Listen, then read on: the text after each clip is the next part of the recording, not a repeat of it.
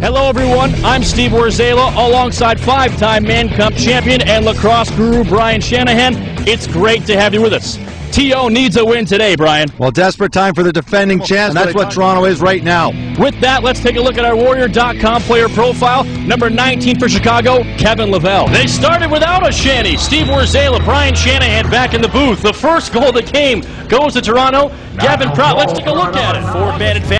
Toronto yet to score on the man up tonight. Grant looking around. Huntley back to Grant, fakes the pass. Quick shot, unloaded, and Petit makes it again. Oh, I think they got to take that one out of their repertoire. The outside shots are not finding the back of the net on Petit. Greg Point took the shot, and it's cleared. Here goes Woodson. He's got flash and dash before. Oh, does he ever have great speed? Strebel had the sixth goal of the game, back to Woodson. Woodson stutter steps to his left, gets through two checks, doesn't shoot, rolls to his right, shot upstairs! As he rips that one top shelf and a flag after the play. Slings it behind the net for Lavelle. Mike Lavelle comes out to his left. Stick handling, moves the ball to Strebel. Strebel over the middle. Steps up, doesn't shoot. Back behind the two-point line. Dishes for Lavelle. In front, Rotelli. Mike Lavelle down low. Save made in front by Queener. Huge save by Brett Queener there. Yeah, great ball downloaded. Take away the 5-hole. Grant fights off the defense of Driscoll.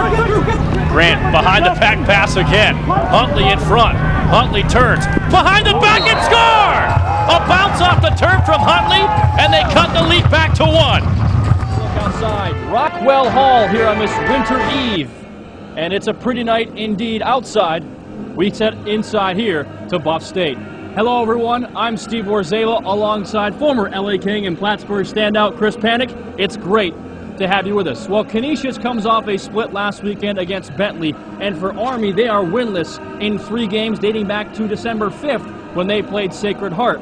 But tonight, Chris, it's going to be a big weekend for both teams. One way to do that is both these clubs will look to their big guns. And let's start with Canisius and Atlantic Hockey's top scorer in Corey Conacher. For Army, although they've lost 3 straight or haven't won in 3 games, they have a juggernaut of their own, and that's Atlantic Hockey's second leading scorer in Cody Amalusa. Back in November, Army defeated Canisius in the 2-game series. Canisius looking for some revenge this time around. A great Atlantic Hockey contest. When we come back, don't go anywhere. This game is not on Fios, not on the dish, and never on satellite, only on Time Warner Cable Sportsnet.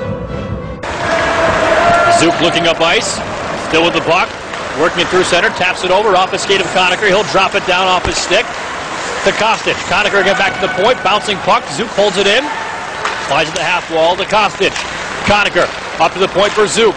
They start sliding around. Zook at the point, one-timer, score! Conacher unloads, buries one. Upstairs where Mama puts the kids to bed, and the Grips are on the board first. 1-0. Holds it in. Poked away from him. Held in by Musso, down low all the way around. Cure holds it into the backhand. That one's given away. Here's Paul Zanet down the left wing side. Winds up, rips one. Shrugged off by Zapolsky. Right back down the left wing side's Musso. Sends that one in. Campbell will leave it behind the net, taken by Chartrain for Niagara.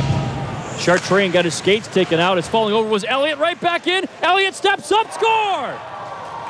Derek Elliott stick handle in front, and it's 3-2 Mercyhurst. And Howard John Boyer, who's second in the Mid-American Conference in assists, averaging 5.6 a game. Leading team in scoring right now with 7 for UB. But he is. He's a passer first and a shooter second, and that's what you want on your point guard. He thinks, distribute the basketball, get my teammates involved, but then if I'm open, I'll take the shot if it's there. Watt out for Smiley. Hits it for 3.